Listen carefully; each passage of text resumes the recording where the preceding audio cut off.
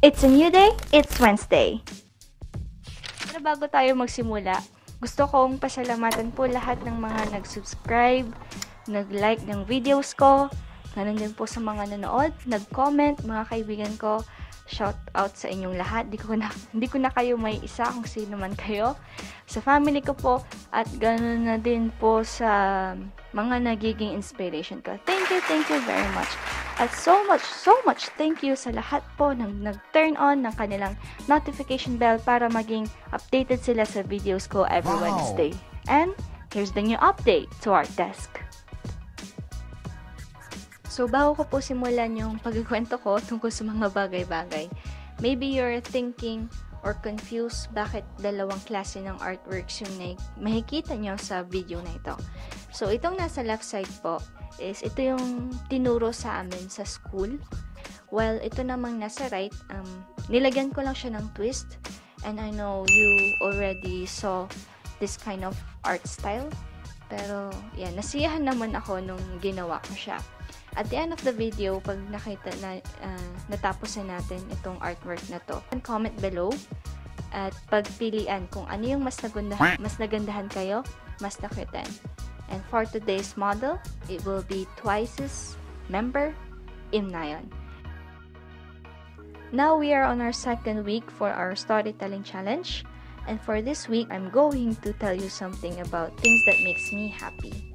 Actually guys, many to mention. Sobrang dami ng mga bagay na nagpapasaya sa akin. Hindi po dahil sa mababaw yung kaligayahan ko. Kasi siguro mahilig ako mag-appreciate ng mga bagay-bagay. Nabanggit ko po sa last or sa previous vlog ko yung mga favorite subjects ko. Yung math and science. So, math kasi mahilig akong mag-solve ng problems. Science naman is mahilig ako sa nature. Lalong-lalo na sa about planet or outer space. Favorite kong creation is are the heavenly bodies. Sobrang na-amaze ako sa mga stars. Syempre, tuwing gabi. Lagi ako nag-aabang ng mga meteor shower or kaya ng mga comets. Or kaya kahit stargazing lang, lagi ko yung ginagawa. Alam ng mga kapatid ko, ng mga ate ko, ng kuya ko na mahilig ako mag-stargazing. Nung minsan, galing kaming city, pauwi kami ng province. Kasama ko yung kuya kong bumiyahe. So, pagkarating namin ng bahay, siguro mga 1 AM na kami nakarating nun. Grabe guys, sobrang ganda ng stars. Ang luwag-luwag ng langit. Tapos yung walang nakasagabal ng mga clouds, hindi cloudy. Tapos makikita mo na lang yung mga stars na, and sabi ko kay Kuya, tingnan mo yung mga bituin. Tapos, ayun, salpak siya ng camera niya. Tapos, sabay click ng camera. Pew, pew, pew, pew. Wow. Lalo na po yung bagong tunog ng camera. At yun, grabe. Sobrang natutuwa ako sa araw na yon. So, gusto ko pa sana magstay sa labas that day. Pero, syempre, madaling araw na. At kailangan na ding magpahinga. Kaya, pinagbawalan ako nila mama. Ang bagay pa nagpapasaya sa akin ay pagkain. Creation din. Mga prutas, gulay, or kaya something sweet. Favorite ko po ang mga sweets. And then, pagdating naman sa prutas, gusto ko yung green apple. Favorite ko ang green apple. Gusto ko rin yung cashew. Ayun. Lalong-lalo na kapag yung buto niya, tawag doon, yung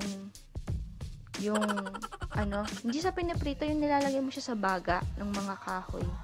Ayan, nakalimutan ko na yung tawag. I will ask someone later.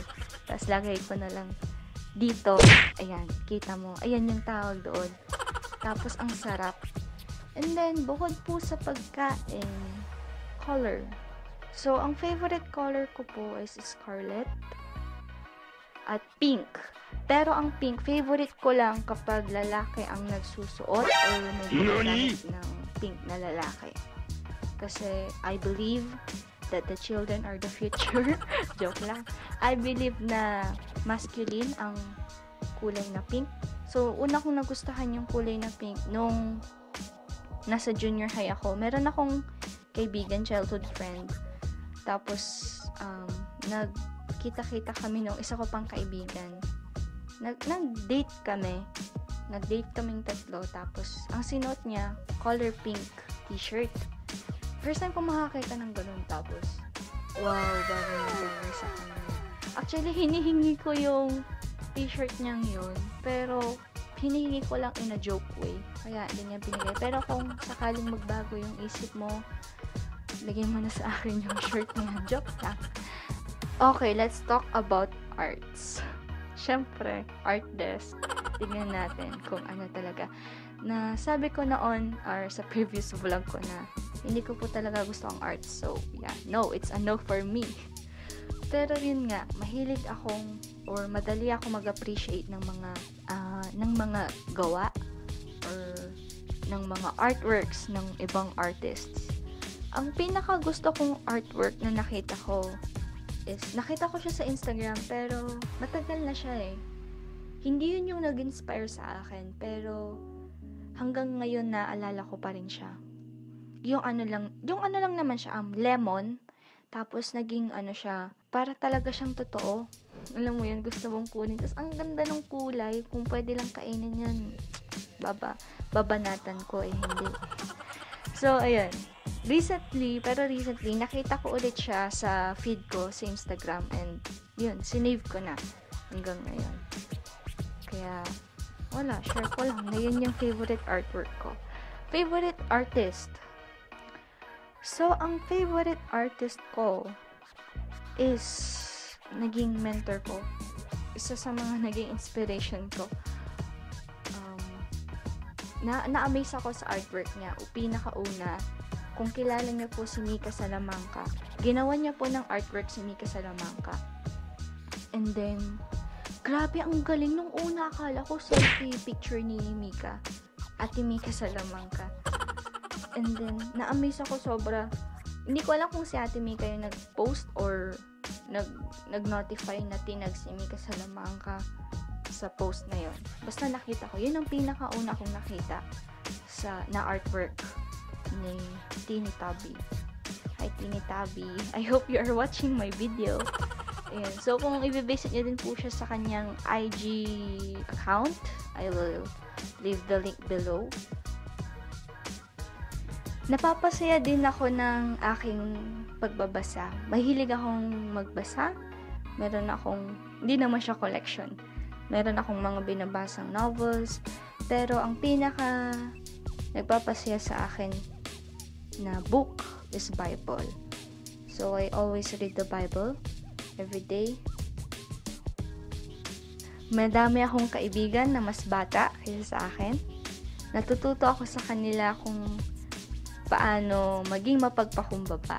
So, it gives me happiness every time how they talk to someone else who's older than them.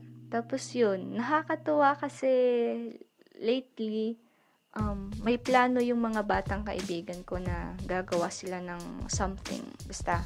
Tapos sinama nila ako. Tapos ako lang yung 19. Diba? Batang-bata. So, yun. Nakakatuwa lang kasi hanggang ngayon, atitam pa rin nila ako. Crushes? I have a crush on a K-pop boy band. And that always gives me happiness. It makes me happy every time na nakikita ko yung picture nung bias ko. Ayan. So, maraming bagay ang nagpapasaya sa akin. I would like to say na madaming bagay ang nagpapasaya sa atin ngayon. Pero, syempre, kailangan nating mag-ingat sa mga bagay or sa mga, mga bagay na nagpapasaya sa atin. Kasi, we might not know na baka one time, bigla na lang mawala yung bagay na nagpapasaya sa atin at ma-disappoint tayo. If nangyari man yon, huwag tayong ma-disappoint na yung totally manlulumo. Kasi it's not the end of everything.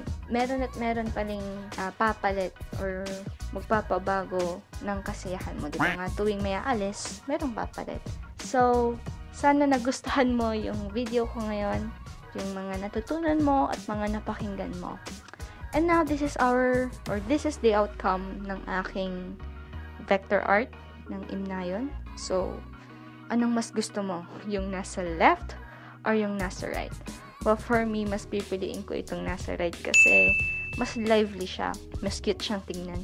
Ganito yung ginawa ko kay Park Bo-gum. Kaya, ang cute lang. So, that's all for this vlog. And if I made you laugh, kahit na hindi, mag-subscribe ka na.